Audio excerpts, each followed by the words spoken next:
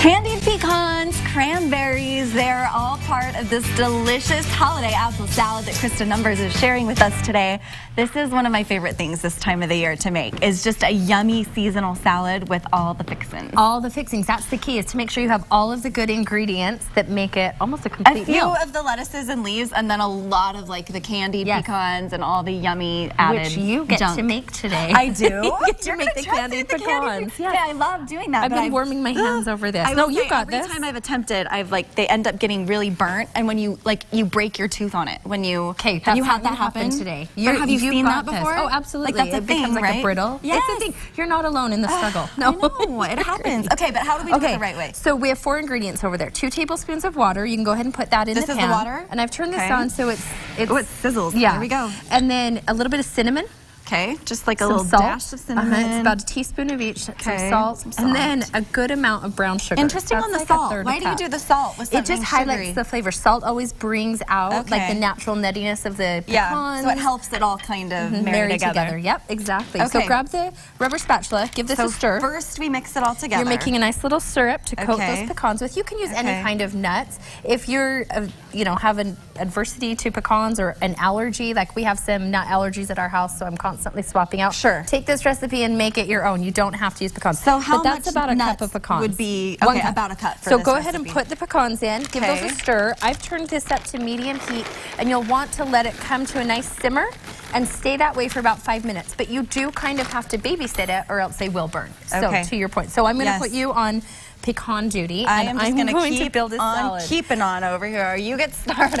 And I wanted to show you too, once those pecans are done, they make a nice little gift. Oh, that's so I put those in a little thing. I have some in a mason jar. Oh, girl, I can't tell you like how much money I spend every year at those little stands, at like Shields or the mall. I was thinking about that too. If I made my own, I would save. My son came home and was like, they have those nuts at the mall. I'm like, yeah, I know, it's the same thing. You can actually make them all. You're like, it's fine. I got you. I got you. It's this. So I like to blend different greens together. That's one tip for building your own great salad, holidays or any time of year. I grabbed some mustard greens because they were on sale at Smith's, and then some spinach.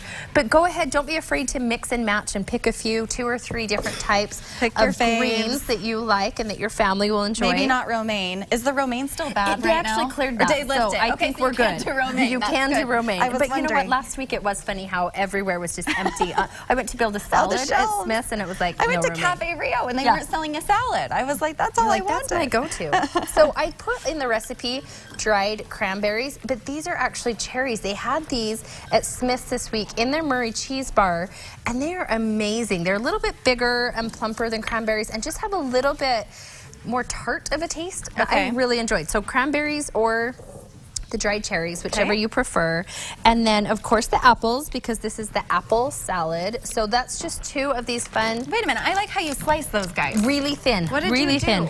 I just made them where they're kind of bite-sized.